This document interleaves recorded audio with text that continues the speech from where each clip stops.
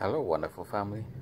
Another glorious day and another beautiful opportunity to share the word with you. Hallelujah. Praise God. What's your concept of righteousness? Are you of the school of thought that believes that righteousness is a spiritual entity which you grow in, you work for, you strive for, so that you get more righteous the older you get in Christ? Do you know that is a fallacy? It's like saying a baby grows more human the older the baby gets.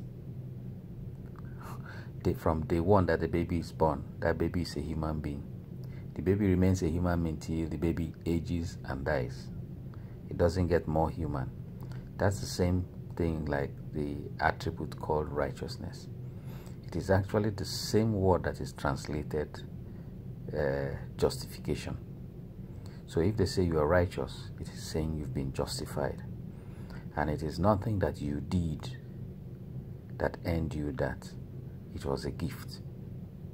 It was bestowed upon you.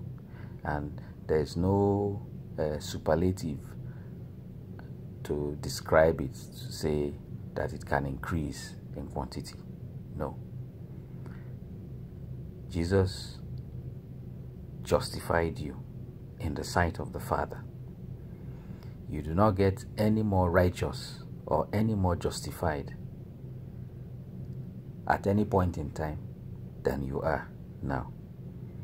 There is nobody who is more justified than the other, or has ever been more justified than the other. Jesus justified you.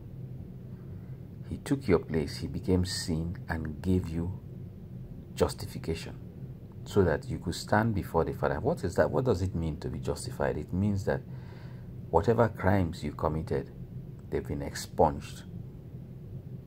So there is no beef or qualms between you and the Father. The Father, when the Father looks at you, He looks at you as if He's seeing His Son, Jesus. You can grow in sanctification. You can set yourself apart, more holy to God, and increase in that. That is growing in holiness. But that's a different ball game altogether from righteousness. So don't let anybody put you under condemnation that you are not growing in righteousness. You don't grow in righteousness. You are righteous once if any man be in Christ, he's a new creature. That exchange has already happened. You've been justified.